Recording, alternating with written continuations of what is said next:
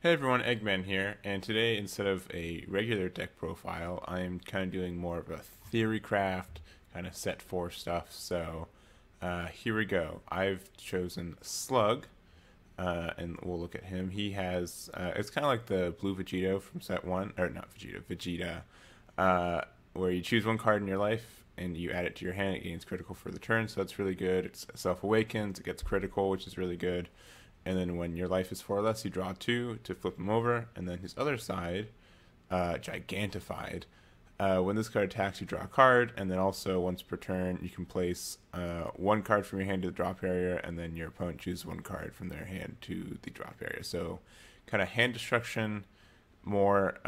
You don't get crit on this side, which is okay because you usually don't want to take life when you're in awakened side. So yeah, so he's green and he kind of supports this whole hand destruction playstyle. So I thought, as you'll see, that the Maidens also kind of support this, and they're also green, so I kind of wanted to try that. So first, let's go to the extra cards.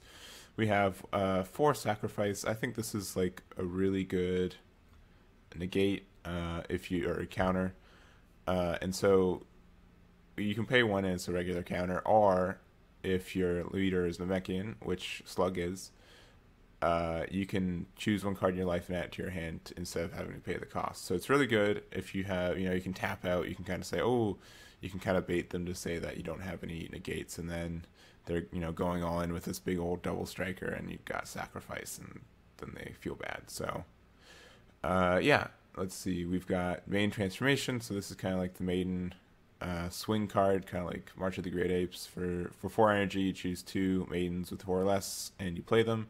So normally you can get one of her. You can get 2 of them.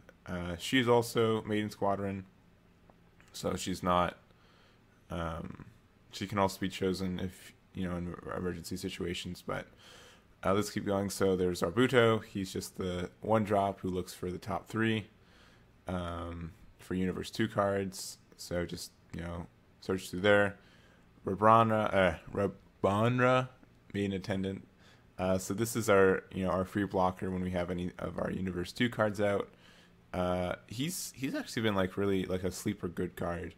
Yeah, I really actually kind of like having this blocker in this format. So he's always good and just, more fodder for Zaruto. Then there's Brianna. When you play this card, look at the top 7 for a Maiden Squadron. So that's only these 4. You don't get Rabranra or Zaruto with her, but she's also really good because she's a barrier, 2-drop, and then she goes into Ribrianne for 3 energy, who also has barrier, pops a card when you play it, and then if Kakunza and Rosie are in play, you choose 2 cards from your opponent's hand and put them in the drop area. So that's all really good. I like that. And the other 2 are also here. There's Rosie with blocker. If the other 2 are out, she switches to active mode at the end of your turn, and then also Kakunza, which is critical already, and then dual attack if the other 2 are in play. She, like, when I first started out, this kind of like, oh cool, dual attack doesn't do much, but it's actually really good to have. Like, even if you're unawakened, 3 critical attacks in 1 turn is, you're probably going to get at least one of those in there. Let's see what else. And then also to kind of pad the deck, we've got kind of the Namekian Lord Slug stuff. So our super combo is Saunel. If it's a super combo where it's the 5 or less, so you can your opponent can kind of not see that coming as much. Draw a card, gain 1,000. And then for the Lord Slug package, we have 4 of him. He's pretty good because this doesn't search the top 7 of the deck. This just searches the deck. So this will like never whiff. You can get any Lord Slug army, and that's really good, especially because like on turn 2 you can play him, and then you can go into this one afterwards. But let's go to Meta Matcha. So when you play this card, if our leader's Slug army, you just get like a free token. And it's just 5,000 power and 5,000 combo cost, but that's like not too bad. If the token had Slug Army, that'd be really good, I'd say. But I understand that why they didn't. But with all the bond stuff going on, so and then we have this. This one's actually the best one for this deck. So it has critical, which is good. And then if you have bond 2, so if you have any one of these other ones out, when it attacks, if a leader Slug Army, your opponent chooses one card from their hand and places it in the drop area. So already when it attacks, it drops a card from your opponent's hand and it's critical. So it's just like a double whammy of like card destruction. And that's just really good. And then lastly, 2 of this guy. I don't think I've ever played him with his effect, but you can just imagine how strong it would be to, play this. You get Angela, and then Angela just, is able to attack for, and, drop up to 2 cards out of your opponent's hand. So that's really good. So that's the 50 cards that I have. I've also been trying some other stuff. Mira, just because, it's card destruction for Overrealm. Unlike the Mira Center deck of Maidens, you don't have as much cards in your drop area, and like Lord Slug and, of course the Maidens really appreciate the drop area, so I haven't really put him in yet.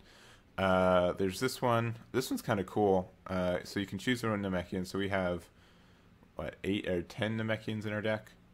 And then if we do, and we put it under him, we draw a card, and we get plus 1,000 power and critical. So that's really kind of strong.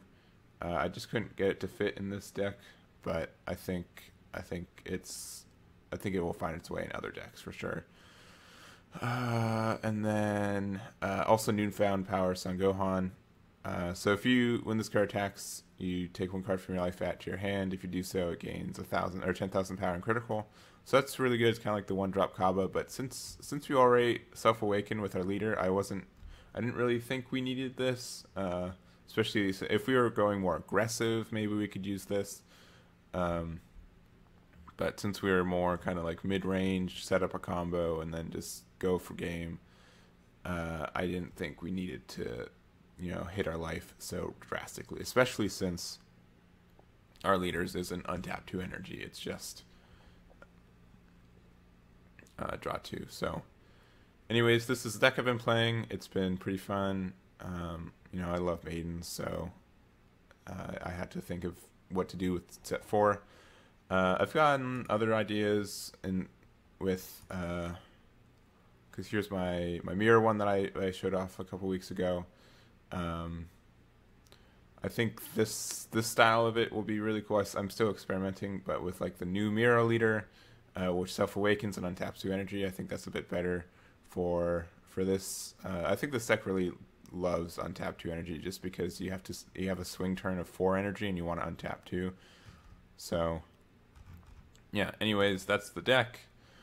Tell me what you guys think. Tell me if Slug is good for the Maidens, or if there's any other leaders from this set 4 that you guys would recommend me try putting this package in.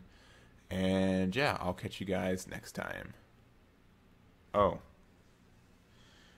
I've had like this cute little puppy on my lap the entire time, and he hasn't said a word. Do you believe that? Hello. Say hello. Oh yeah. He is just a sleepy dog. All right. Bye.